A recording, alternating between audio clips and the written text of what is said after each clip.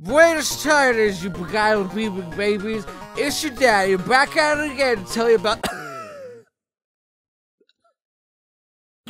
Back at it again to tell you about the Char 5 holiday merch. We've got all your favorites, like the ugly sweater which you can wear in the bathroom, football games, your niece's singing recital, Canada. It comes in an assortment of colors and features some of the video game items you squishers know I love, like the car keys from Kingdom Come, the currency from Food Fight, the tornado from Xenomorph, and the snowmen have the masks from Person. And you know what goes really well with cold weather and sweaters? Bean. What kind of bean? Pom-pom. Bean. Oh. Beanie. This is my favorite item because it's so comfy, the design is beautifully embroidered, and it looks good regardless of what you're actually wearing. So you don't have to just wear it on Crimbus. Kwanzaa. It's also the cheapest item, so if you're gonna buy anything, I suggest this one because it's not gonna be around forever. But if you don't want a sweater that features copylifting stuff from games you already know, how about one from a game you probably don't know, because it's not even made yet? Well, Father's got you covered, because it's a Soulstar sweater featuring Kasima Kamuni from my Project Soulstar. She's an ass-kicking cutie, and he's a handsome fella still learning the ropes. Together, they'll become the strongest soul warriors to have ever saved. I just want people to care. I don't want to spoil it. I've spent the last decade writing the story, and I just want people to care. They also come in shirts just in case you live in California where they think snow is just a made-up thing, like the Tooth Fairy. And taxes. Go to ProudRate.com and order yours today to get it in time for the holidays, such as Hadouken. I didn't know Ryu was Jewish. The store is having a Black Friday sale from Thursday, November 28th to Funday, Monday, December the 2nd, where you trash pandas can get 15% off store-wide. Thanks for your support. I love you. Sorry I called you trash pandas that one time. December the 2nd was my scripture name, coincidentally.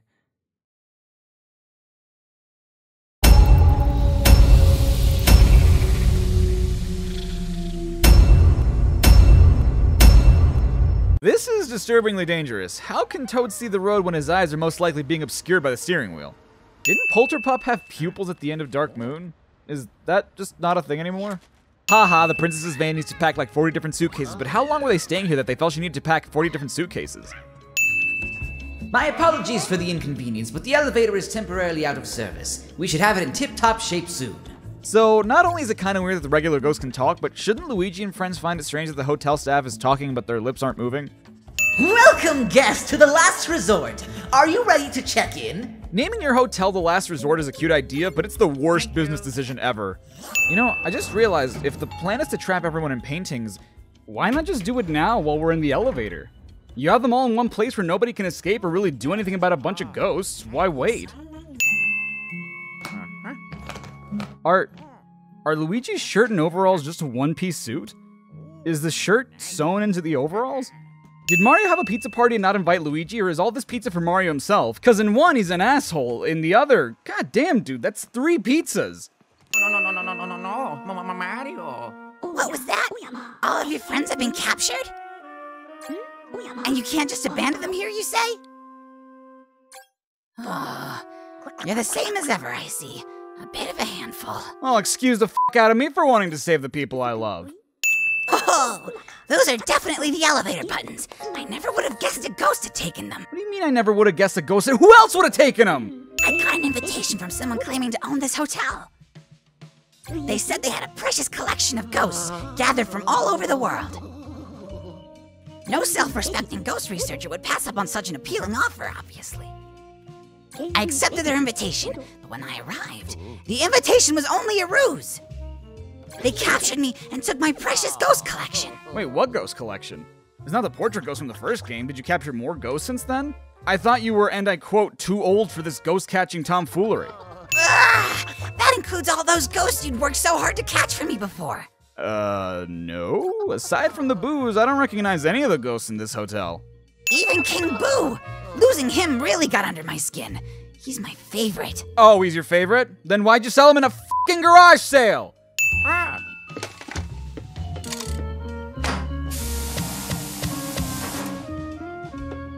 You You know, I think that's the only time we ever do that in this game. Like, thank goodness we don't have to keep coming back to the lab, but what's the point of unloading the poltergust now if we never do it again? To help you out, I'll give you one of my greatest inventions yet. I call it the Virtual Boo, VB for short.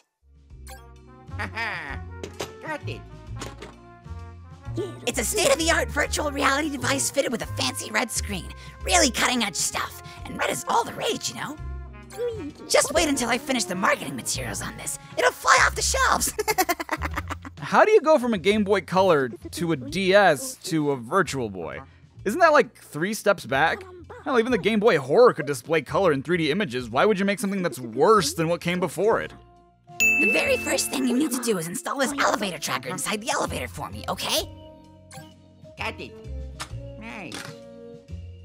As for what it is, I'll tell you later. Go on and get it installed. Well, you just told me it's an elevator tracker. I would assume its function is to track where the elevator is.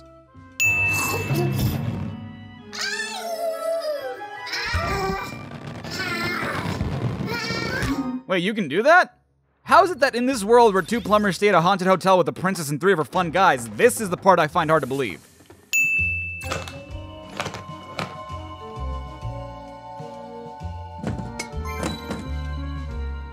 The latest invention from the brilliant mind of Professor Egad. I give you Luigi.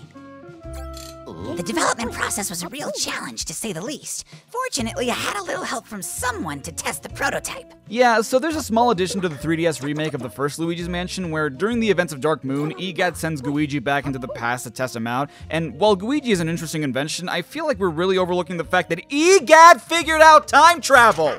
What breed of dog is Polterpup? I'm still conducting research, but so far I'm guessing something like a silver retriever. Then why didn't you call him Polter Retriever? It was right there! What kind of makeup does Helen Gravely use as a frequently asked question? Why does Luigi get surprised every time this happens? He knows the button is gonna go in automatically. Huh?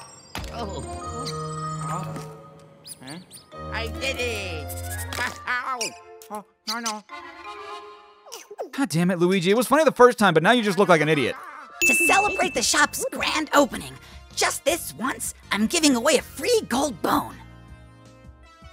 Go on, Luigi. Just select the gold bone to claim it. Oh, sure. When Egad says it, Luigi gets a free revive. When I say it, my girlfriend kicks me out of the shower. Didn't see her for 3 days when her friend Steve said it, though. Hey, it looks like you've stumbled across a boo already. That's a sign that indicates that there's a boo nearby. Let me explain it in more detail. Where are those note cards? You see, Luigi's body is made of a material I've dubbed goo. Goo reacts to a frequency emitted by boos, so if there's a boo hiding nearby, the goo will vibrate to indicate this. The closer you get to a boo's location, the stronger the vibration will be. You'll definitely be able to tell if you get close. Did that all make sense, Luigi? A strong vibration means a boo is nearby. Why overcomplicate things? The boo radar from the first game worked perfectly. Why change the way we find the boos? I get that the poltergust might be heavy, but can't Luigi just, I don't know, climb onto the stage? If he can carry it on his back and climb ladders with it, I don't see why hopping on the stage would be an issue.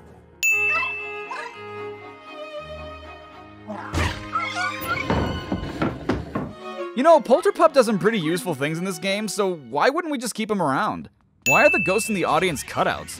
It's not like there aren't ghosts in the hotel that could have been there. Damn it, Luigi, you can't even blame anyone but yourself on that one! Why don't you just put the button away? Okay, you can say that Nintendo games are all light, happy, and fun, but Luigi's Mansion 3 is the game where Luigi uses a chainsaw to defeat one of the ghosts.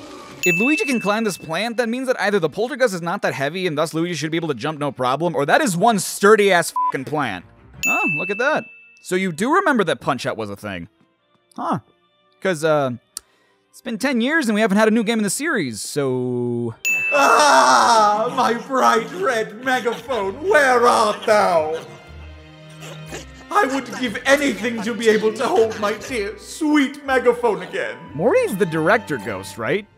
The master of all he surveys when it comes to this floor? He can fly and go through walls. How does he not know that the red megaphone is on one of his own sets? Luigi's Mansion 3 rips off all the movies. And also, maybe it's because I just did a Resident Evil marathon where I played Resident Evil 2 like a gazillion times between both the original and the remake, but you ever notice how this game is just Resident Evil 2? Like, there's a part where a city's on fire, a part where you're in a garage, a helicopter that needs to be brought down so you can collect something, a brief moment where you're on a bus, undead dogs, crows, giant spiders, a part where the main character falls down a chute, a moment where you're inside a cop's room, which has a typewriter in it, by the way, keys shaped like a heart, a diamond, a club, and a spade, a library, a scene where someone's locked up, a sewer area, a part where you fight an aquatic animal that requires the player to put an explosive in its mouth, a room with a painting over a fireplace, a gigantic plant monster in an area where a character falls from a great height in order to reobtain an item that's important to them, and a final boss that has a time limit. Huh. Run! It's Godzilla! It looks like Godzilla, but due to international copyright laws, it's not. Still, we should run like it is Godzilla! Though it isn't. The fact that you get an achievement for this is straight up evil. Morty wasn't hurting nobody. Did you lose track of Polterkitty, Luigi? Are you serious? Polterkitty? That's somehow less creative than Polterpup. Poltergeist, Spookitty, Phantom Meow, Paranormal Captivity, Meow Purgisnach. Okay, admittedly that last one's reaching a little bit, but fucking Scaredy Cat! Amateurs, the lot of you! Okay, so I'd like to point something out. When Luigi uses the pixelator to go back to the lab, he appears through another one, and since he can only go back through the same pixelator he used into the floor he was just on, it's safe to assume the pixelator doesn't travel with Luigi. If that's the case, wouldn't it be quicker and safer to send the Toadsie rescues through the pixelator instead of walking them all the way to the elevator, risking them getting captured again? You've gotten yourself into a real mess there, Luigi. Good news, though. The Poltergust G00 has been tested in depths up to... I forget. Really deep. What's important is it's waterproof. But because that ghost used the switch to control the water levels, your path is blocked. I think you could walk along the sewer waterway and reach the switch. Give it a try. Or, and hear me out, I could just swim over there. We've already established that the Poltergust isn't very heavy, not to mention we've seen Luigi be able to hold his breath underwater, so why can't we just swim to the other side? This fight! If Clem doesn't get you, then the spikes will, and if the spikes don't get you, then the bombs will, and if that doesn't get you, all three of them will! Suddenly Resident Evil 4. Suddenly Super Mario Odyssey. What, does the Toad have a GoPro on its head? This game rips off all the Resident Evil. Suddenly Splatoon. I'm gonna go higher! I'm pissing on the moon! King Boo, there was just a tiny slip-up.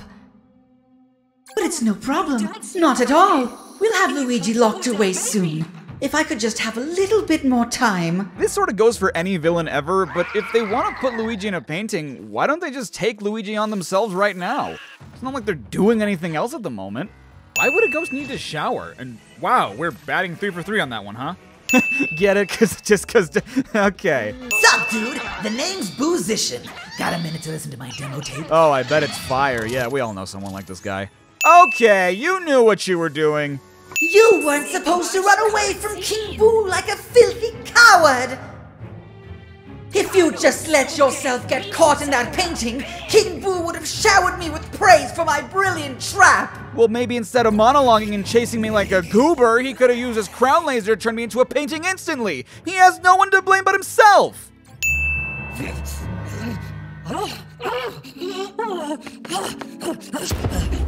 Wait. It's weird enough that the makeup changes her hairstyle, but how does it change her bust size, too?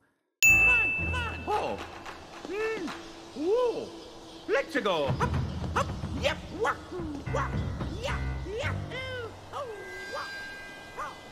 Oh, yeah. Oh, Mario, you extra bitch. Also, I would like to point out that there's no reason Luigi can't do this, too.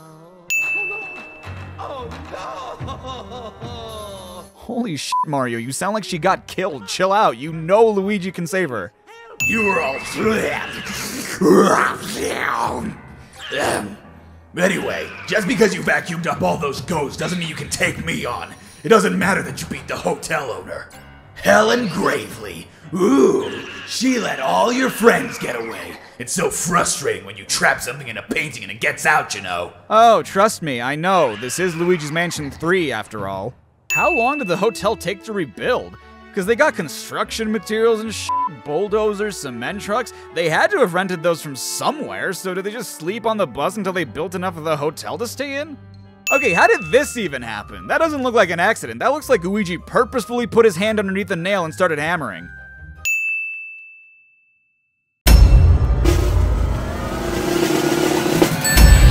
Oh, no.